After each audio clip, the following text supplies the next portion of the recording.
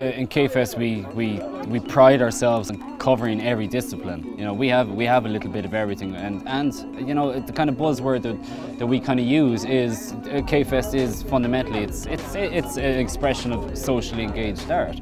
We're taking a town that's steeped in rich history, and we're trying to tick a new box, add a new dimension to the whole thing. Yeah, well, art festivals are too formal at the moment. Like I've been to a few around the country.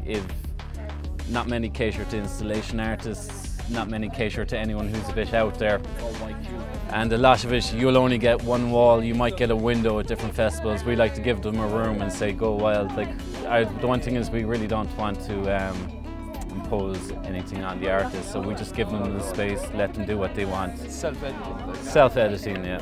Like, there was a eureka moment, really, like, you know, so it originally started as a music festival.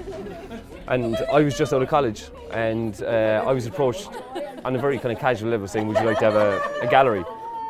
And at that stage the music level had kind of progressed. So I wasn't willing to come on board and just have a little art, you know, one gallery. When I'd seen the music like that, like, it's all about creating a balance. So I wanted the two to be moving together. So then we came up with an idea of, look, there's a lot of vacant buildings. It's the current climate we're in. So we've vacant buildings. I knew lots of artists, and it's a case of sending out the invite and saying, lads, come to Killorglin, there's spaces there. We've no restrictions. It's all privately funded. We get some funding from Kerry Arts and Kerry Film, and we get certain support, but our hands are also tied, and we just go for it, like, balls to the wall. The level of local support too. Oh, I mean, local community, outstanding. It's constantly evolving. Like, I mean, we've done things this year that we'd never have imagined, and that we couldn't have done last year. Tell me who you are and where you're from. My name is Kira Huvald, and I'm from Sligo, and I'm studying in LSAD in Limerick. So I'm currently a third-year student, going into fourth year now in September. And tell us about your piece here.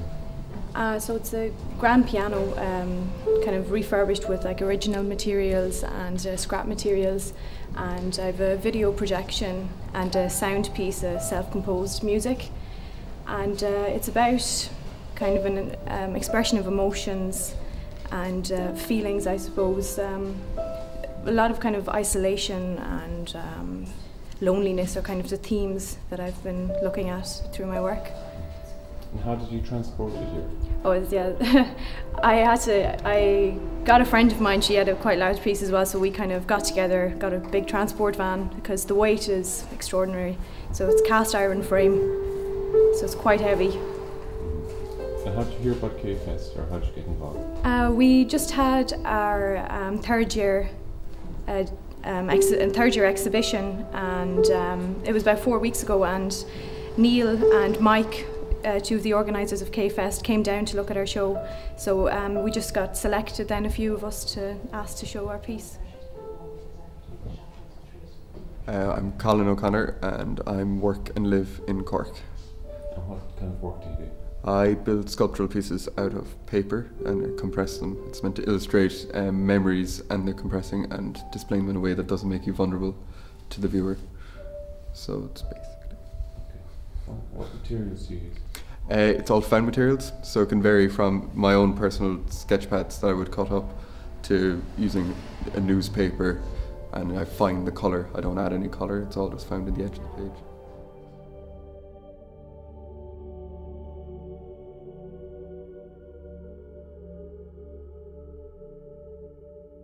My name is Barbara Glynn, and I came from GMIT in Galway for a K-Fest in Kerry in Killorglin.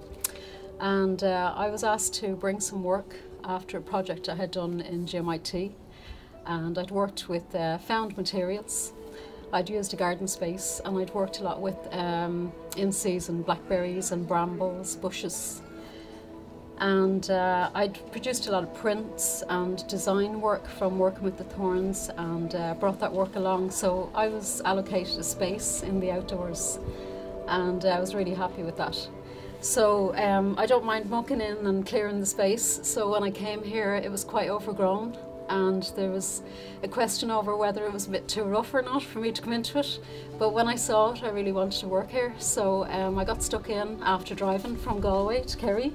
and I had like 3 hours to get cleared and get my stuff in and set up. So I never worked as fast in my life, and it was great fun. So this is the space, and can you tell us about your work? Yeah, I've worked with ceramics, and I've worked in the sculpture department. So in sculpture we can use all sorts of materials, and that means we can work with clay, plaster, digital media, video work, photography. So there's a little bit of some of those here. I've got prints with me, and there's also found materials. Got a really nice little bird's nest there with eggs inside. And I also decided to scale up a thorn by creating a clay model, and I made a mould, plaster cast, and I have that here in the garden as well. My name is Deirdre Curran. I'm from Dublin, and I work in learning and development, and so art would be my hobby that I do on the side. How would you describe it? It's probably quite caricature-y, so I always do people. I'd never do a painting really without people in it. I like to use quite bright colours, and the theme tends to be around kind of entertainment and often music, so performance.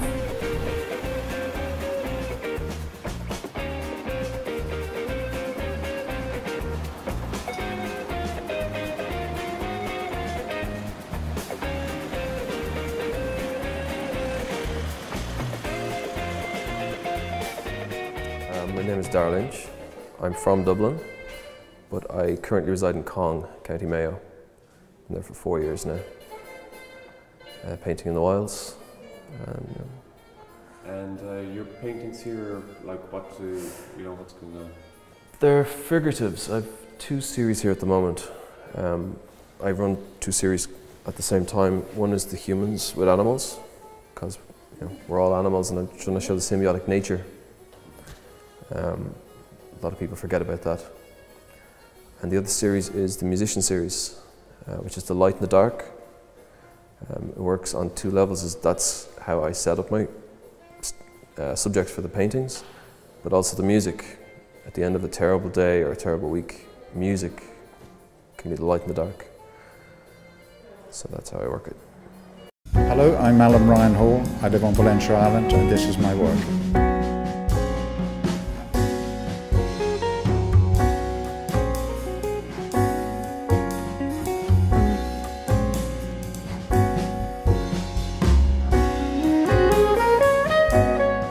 Hello, my name is Kid French. I'm a naturalistic painter from Kinsale, Cork, and yeah, this is a collection of my work. And there are 3 paintings by my friend Hugo Salishin, who's a Scottish painter, also in the same tradition. Yeah, and this is my palette. This is all from life. There's no photographic aids used at all.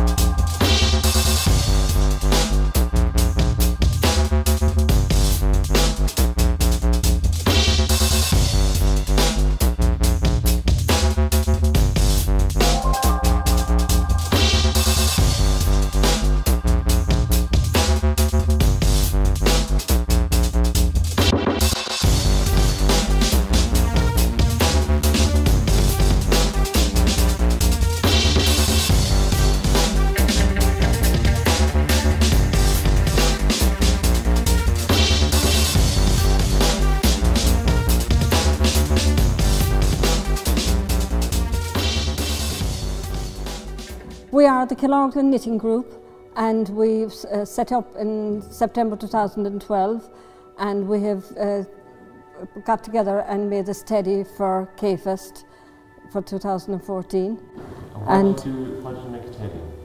Well, Mikey Hearn made the shape and covered it, and we all knitted squares and crocheted squares, sewed them together, and this is the effect. And how many of you were involved? Oh, there'd be 20 to 25 people altogether.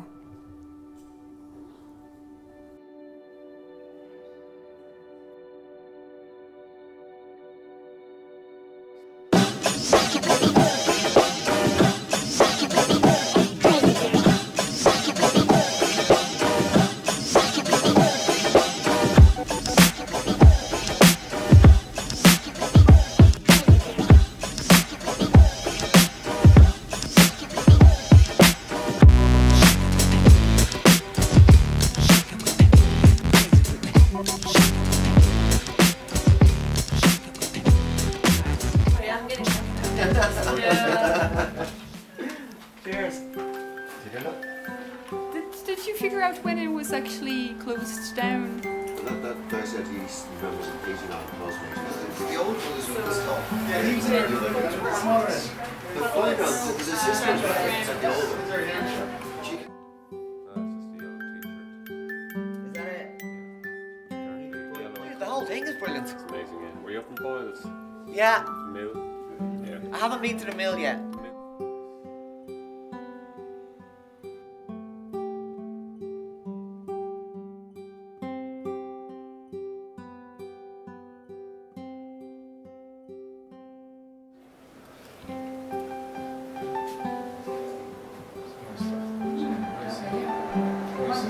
Yeah, probably is.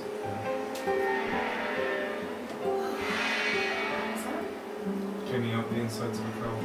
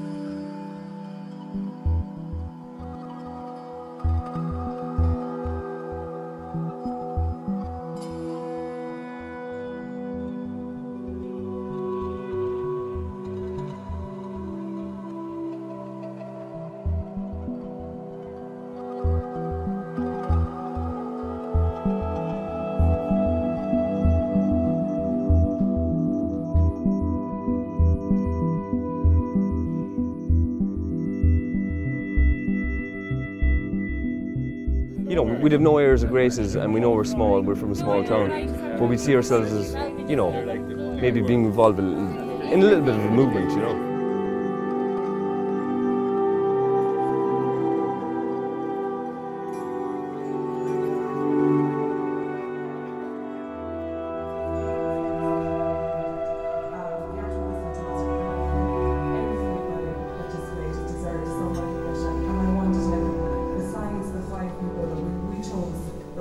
Best represented K-Fest, and they were the top 5 in our opinion.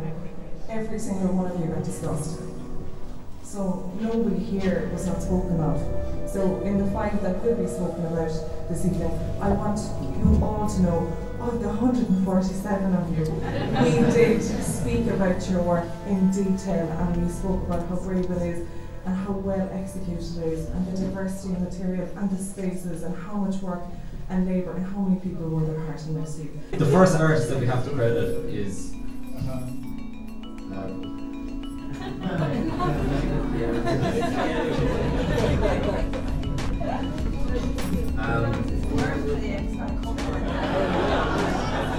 Lorraine MacDonald. Again, the second one, Dara Lynch. Next, Fergal O'Connor. And our fourth and final runner-up, and before we announce the winner, is Kira Gould. Right, so we're just going to get straight to it. The winner of the first Screaming Pope Prize 2014, the first of many, is Gertz Philobus.